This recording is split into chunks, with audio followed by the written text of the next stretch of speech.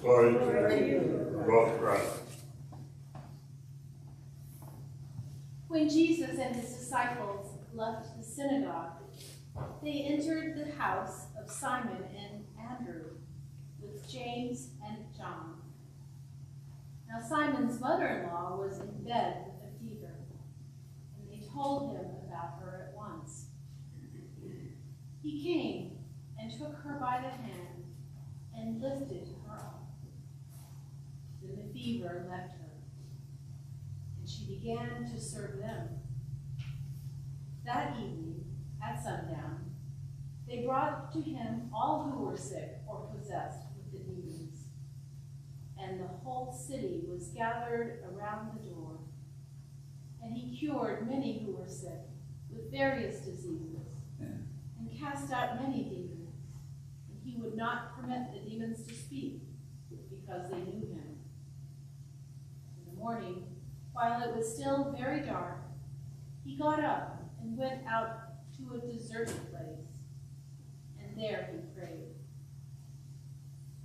And Simon and his companions hunted for him, and when they found him, they said to him, "Everyone is searching for you." He answered, "Let us go to the neighboring towns, so that I may proclaim the message there also. For that is what I came to do." And he went throughout Galilee, proclaiming the message in their synagogues and casting out demons.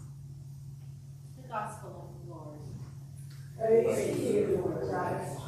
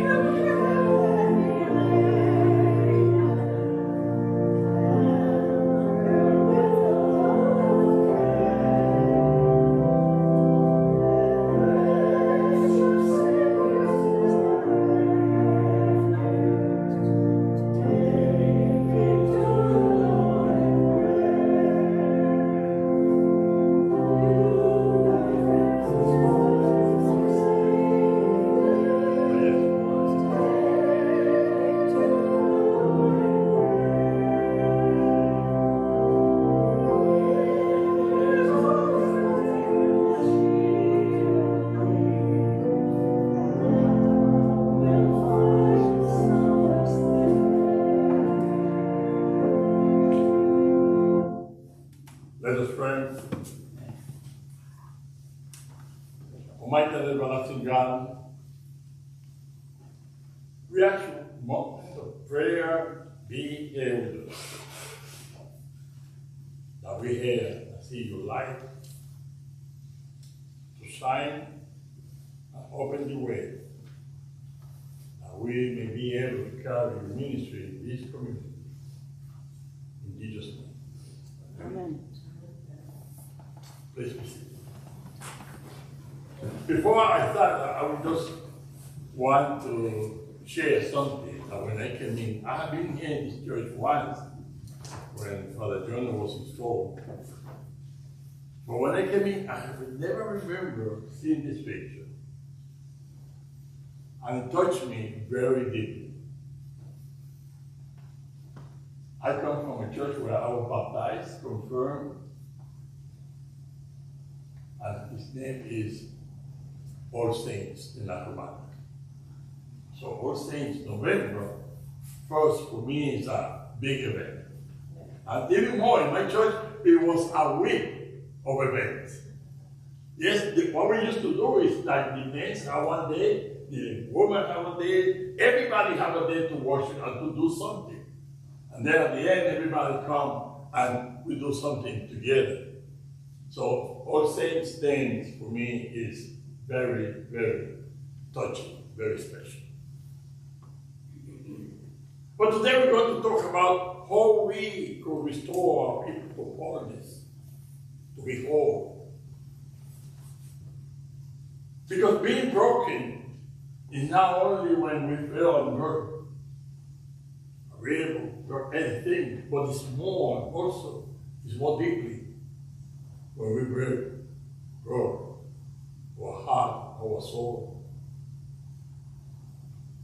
Many occasions we talk about having a service of healing, and most people come and they have something broken, but they forgot about the healing of the soul.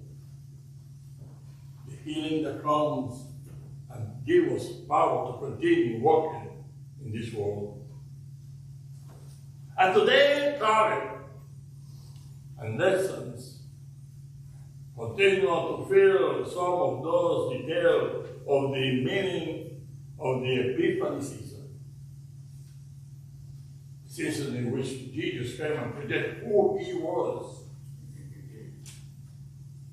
Epiphany is the period that the church, or the lectionary of the church, has scheduled to let us know, to manifest Jesus to us. Manifest himself to the world. Present his purpose and to bring the messianic message of God, the good news. The good news of salvation. The good news that we're going to show us the path to live a better life. Or some would call it, as every church has, no? His mission statement. But also to let us know that he was the one whom the prophet had spoken about. The promised Messiah of God. Recent week, during Epiphany, we have seen an emphasis on many calls. And we know that I have also calls. People have been called to work here, to have music, be doctors, to work here, to do there. Everybody has a call. But we see it from the Old and New Testament, including Jesus' call to ministry as the Son of God. And also we see how Jesus went out and called his disciples. To the point that we heard somebody say, one of them said, what good could come from Nazareth? And we heard that another time. Oh, he's from such a place. What could good come from that place? Last week we were talking about the president of El Salvador, who came from a small village. He came from a small village.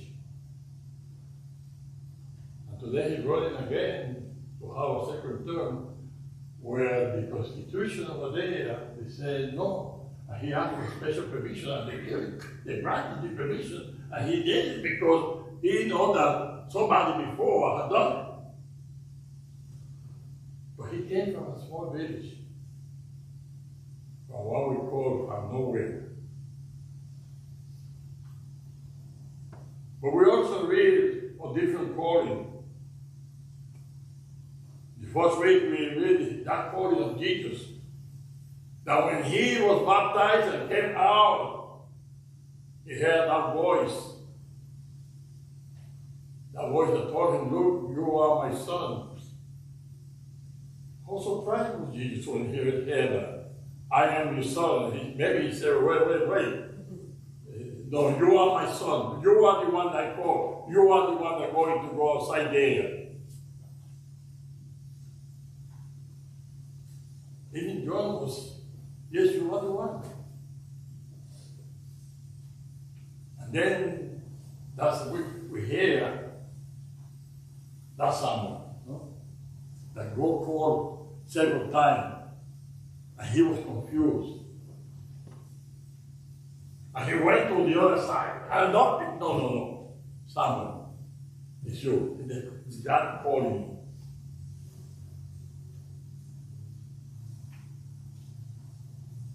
Samuel was called to be that great prophet of Israel. In Jesus' call, we have a continuation. Because Jesus' call this day there, that call moved him to start his earthly ministry. He started calling his disciples because he understood that he by himself could not accomplish the entire endeavor. That he needed others to come, and that when he leaves, somebody will continue that ministry, that venture. But last week, it was different. Last week, we saw the ministry of Jesus in another level. We saw it in a preaching with authority, a preaching and healing in the synagogue. Preaching that he was able to tell that one in the synagogue, no, get out. And people was amazed because he had power and authority. I was preaching in a church last Sunday in Spanish, and I tried to distinguish between preaching with authority, because in the Spanish community, authority having a big voice. Yes. Yes. No, it's like when you go to your mom and she was shaky. Papa, why I need to do that? Because I said so. And that was the end.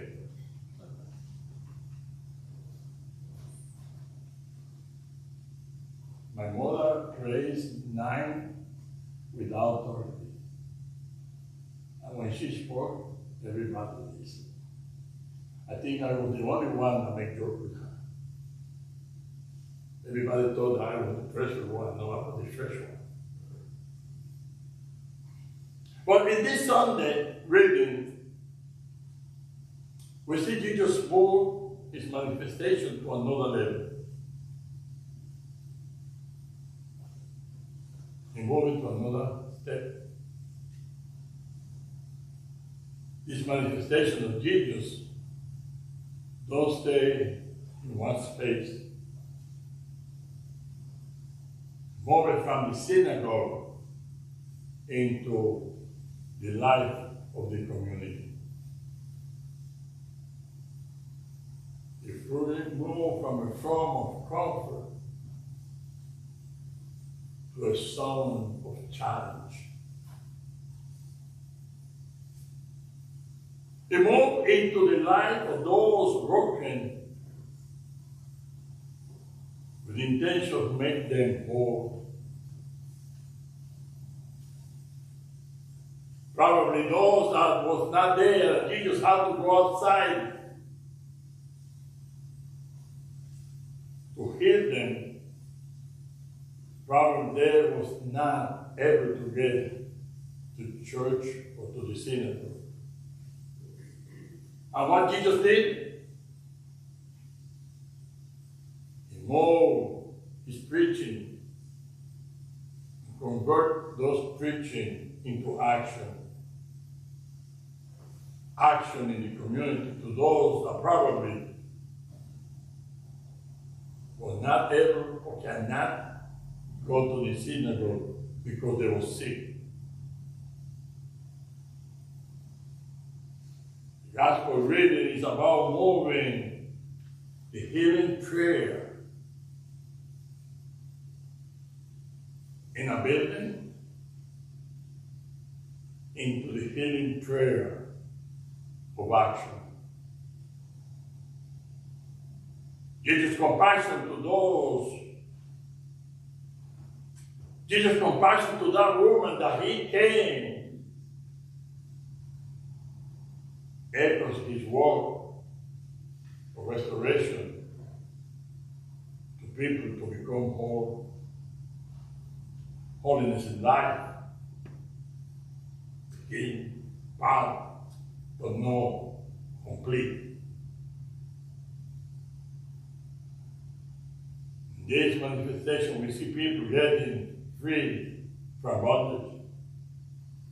And we are called not to escape from those responsibilities, but rather we need to take our duties for the kingdom as people sustained by God's power. We was empowered to go out. And even today in church, we repeat it. At the end of the church, of the service, what we say? Go. Love and serve the Lord. And what we say?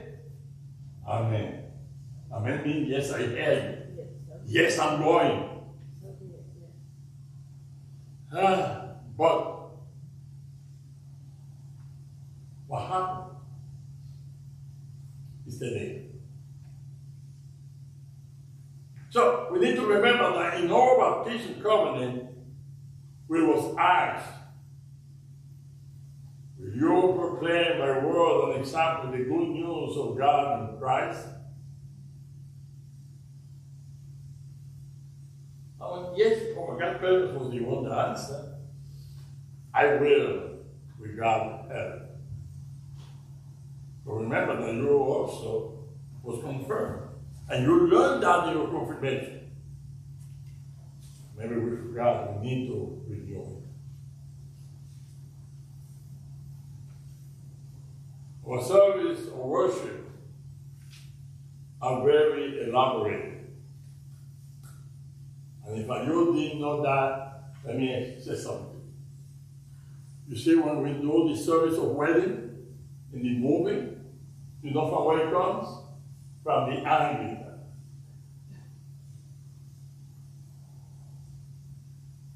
The baptism that you hear is from us, the Anglican. Also the funeral. So let's not take that out.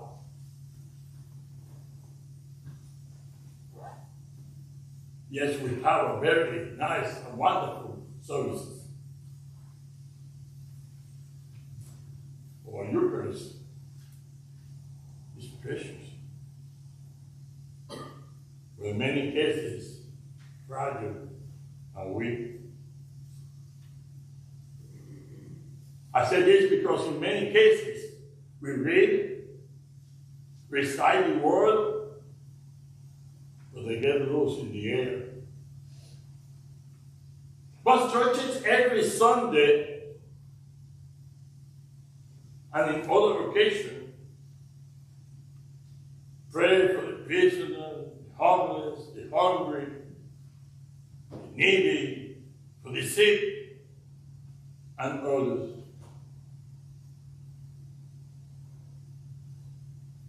But those prayers stay in the churches. They don't go anywhere. They don't have no action. Today, that's for reading Jesus' purpose to another dimension. He called to action. He gave his vision another meaning, another sense. I don't think that we need to frame any particular church in particular. When we're preaching, that's the last thing that we should do. But in general, I would ask this question to many churches. How many churches have a group to visit the prison, to visit the sick, to take care of the homeless, to take care of the hungry? And let's take the sick. We're going to take one. Most of the people that really pray as the sick are people non-famous. People that sit in the pew with us,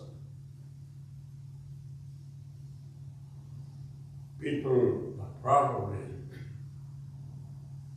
have communion with us and drink from the same cup.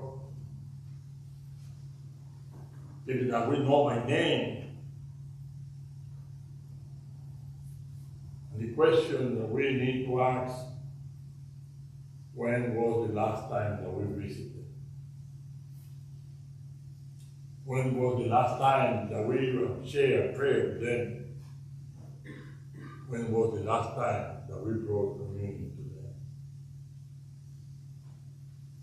And the reason I move is because it's not the deacon that how. So each one of us was baptized and become a deacon. Because each one of us was made for service.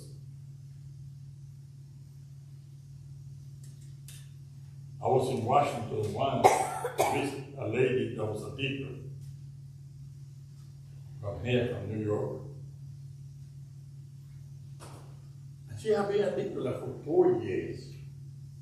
And she should have been a transition and this deacon. And I asked her, what happened? Do you have a problem with the bishop? She said, no, the bishop have a problem with me. I said, oh, so? She said, you want me to be a priest, and I love the word of deacon. She said when she became a deacon, diaconate was so powerful in her life that she didn't want to go to the priesthood. I think that like 5 years after she became a deacon, she decided then to be a priest.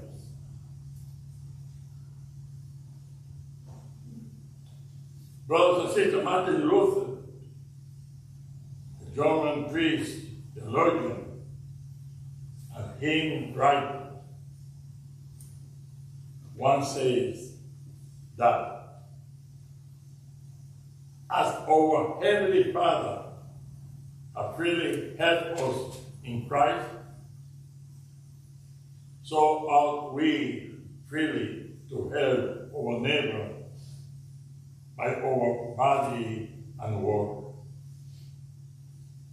And it should become to the other a sort of Jesus Christ, so that we may be mutually Christ, and that the same Christ may be in all of us. That is the way of the true Christian. Brothers and sisters, we may not be able to bring an entire physical healing to everyone, but we could bring peace, love, and holiness to each one. I remember that in 1985 or 1986, around there, drug addiction became a pronounced illness in Washington High community. The community leaders created a task force to help educate parents in that community about the issue. And I was included in that task force. We invite the president of the Olympic Committee in the Dominican Republic to give some conference here in the United States, especially Boston, New York, and Rhode Island. The conference in New York was scheduled for 4 o'clock Saturday. On Friday afternoon, around 1 o'clock, I get a call. And the call was that they changed the schedule. And New York was going to be 10 o'clock Saturday morning. We already had registered around 80 to 100 persons to come We went to each school, high school and middle school, to register the parents to come.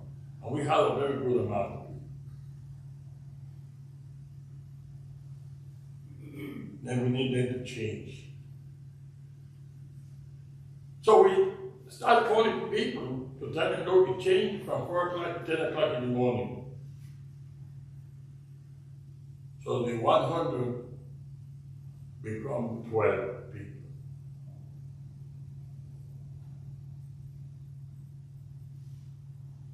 After the conference, we sit down with the president of the committee and we say, Doctor, sorry that too many people didn't show. And he has something to say that up today. Stick with me in my heart. He said to us, if we were able to help a family or change one person's life, we had accomplished something. We did something.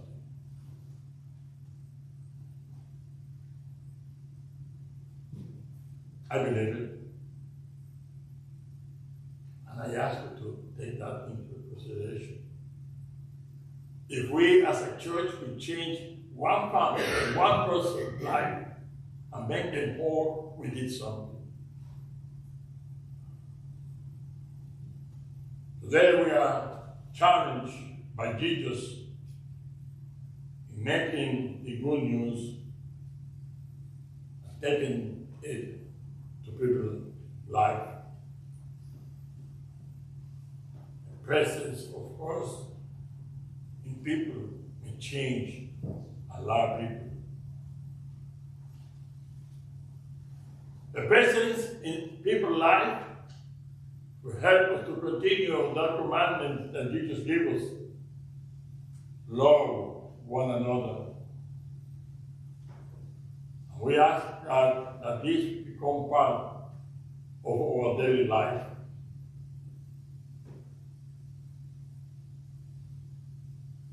To bring His word to the community. Jesus gave us this message not for us to keep it, but to share it. To bring it to others. And in our baptism, we was commissioned to continue Jesus' ministry. And we answer to that commission, yes, with God's help. I ask you, please, let take our cross. Let us follow Jesus' example and bring holiness